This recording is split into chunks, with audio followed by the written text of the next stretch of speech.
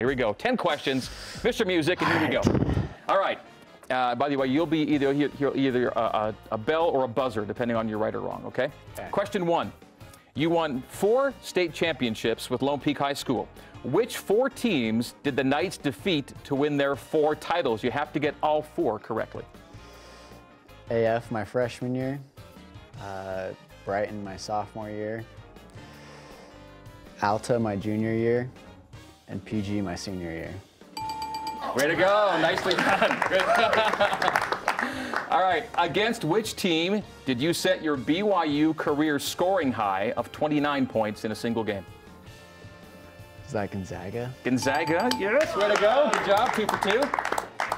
Between your dad, Marty, and your brother, Tyler, how many 40-point games did they account for in their BYU careers? 40 points or more? I'm going to go with 4.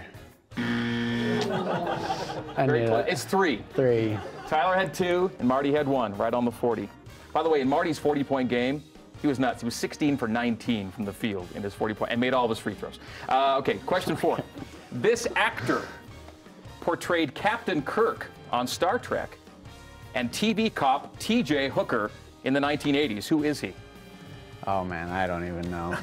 Already white flag in this one. Yeah, no idea? I have no idea. William Shatner. William Shatner. He was Captain Kirk, and then T.J. Hooker. We had to go for the T.J. Hook. All right. Question 5. You're 2 of 4. 2 and 2. Question 5. You finished your high school career as the 12th leading scorer in Utah Preps Hoops history. To the nearest round number, how many points did you score at Lone Peak over 4 years? Oh, man. To the nearest 100, we'll say. 1,700 maybe?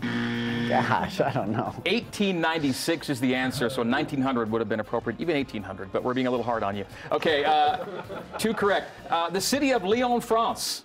You went on a mission too? Yes. Lyon, France. The city of Lyon sits at the junction of which 2 rivers? The Rhone and the Saône. Well, way to go. Question 7. You wore jersey number 11 at Lone Peak. Why did you choose jersey number 30 at BYU? 11 wasn't available, and 30. We're really easy on you on this one. Yeah, seriously. And who else? And my favorite player is Stephen Curry, Okay. so I like 30. All right, so you're up to 4 right, I think, right? Yep. Question 8. Your dad, Marty, competed in the 1987 NCAA Track and Field Championship. In which event? Was it the 200? What was it, Marty? The 4x100. I'm blaming him on that one because he never talks about anything Marty he was does. in the NCAA Track and Field Championship know. and the 4x1. That's crazy. You'd never He was know. so talented. All right, question 9. Who is the youngest player by age? Who's the youngest player on the current BYU roster? It's Rylan, right?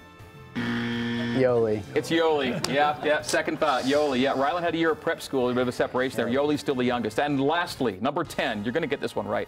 Earlier we learned that the T in TJ stands for Tyson. What does the J stand for? It's just J-A-Y.